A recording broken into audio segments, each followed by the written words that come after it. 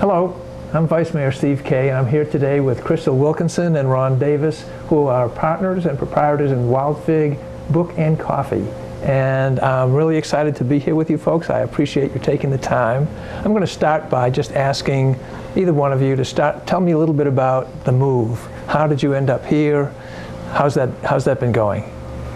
Well, we had been at the other store for the Meadowthorpe location for 3.5 years. And we ended up closing in February. And we wanted to open another store, but we weren't sure. And then when this opportunity here on North Lime came, we jumped on it and have been really excited about this beautiful new space. Okay. And coming out to what's now being called Noli, is that a part of what attracted you?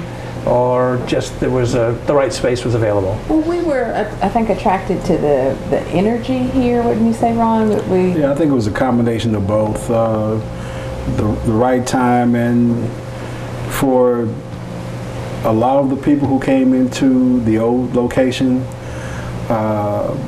we were able to just ask them, various questions. They would always say, "I wish we had a bookstore in our neighborhood."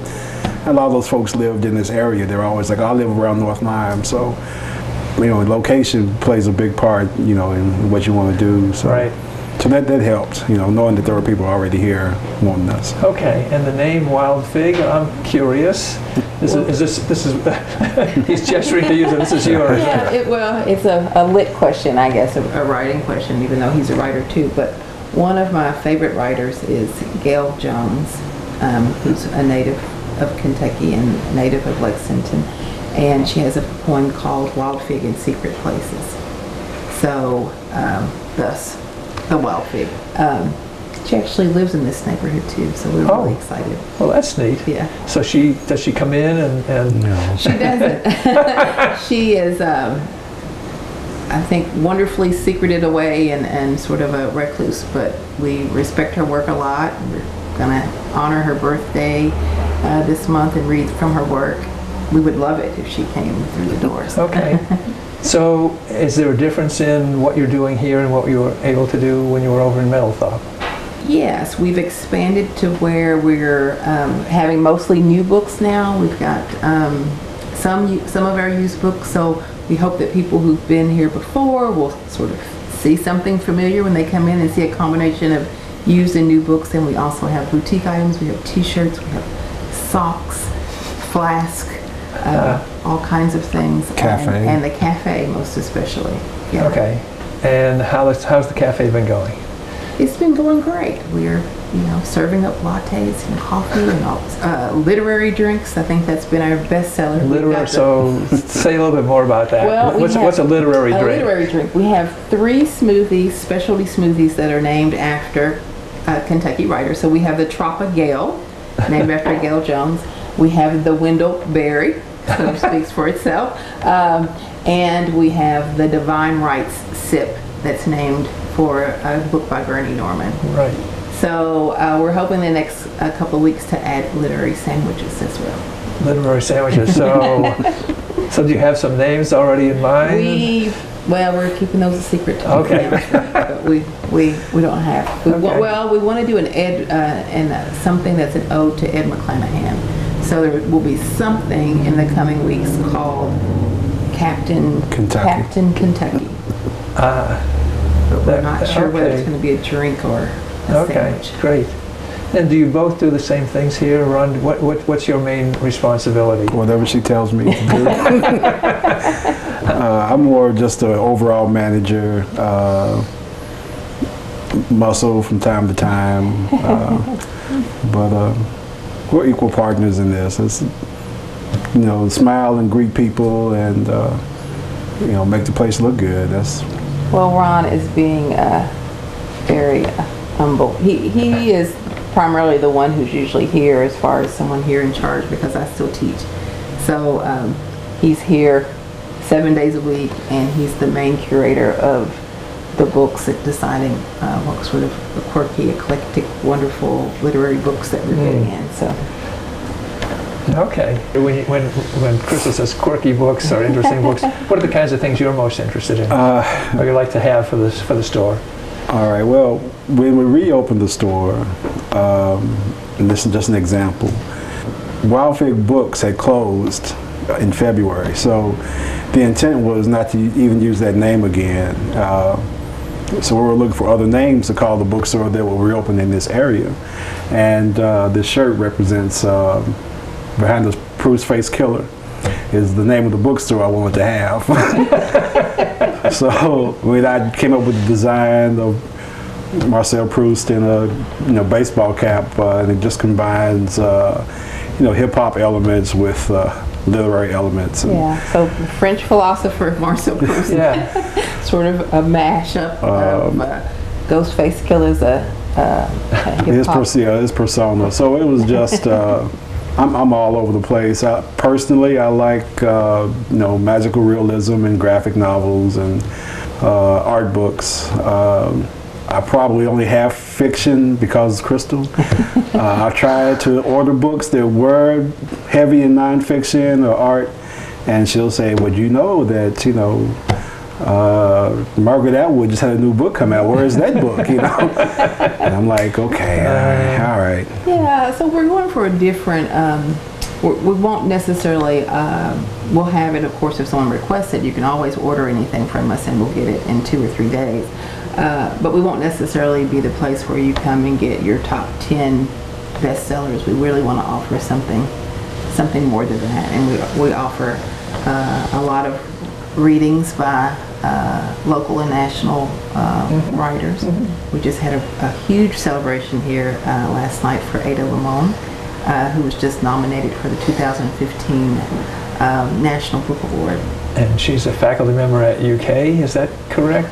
I don't think she teaches at UK. I think she teaches there some, but I don't think she's officially on the faculty. But it was a wonderful celebration, different than just a reading. So we called it a speakeasy, and there was a party, and we had a DJ, food truck in the front yard. It was nice. Ilios taco cart was outside. It was a grand, and she read, of course, but it was just a grand celebration. Well, it's interesting. So there's a lot going on in that style in this part of the community. Yeah. Do you?